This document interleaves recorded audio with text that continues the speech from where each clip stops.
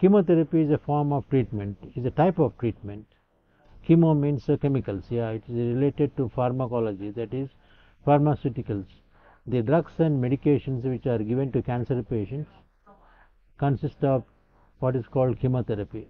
Chemotherapy can be in the form of injectables, oral tablets, or even subcutaneous injections, and at times it is what is called through the port.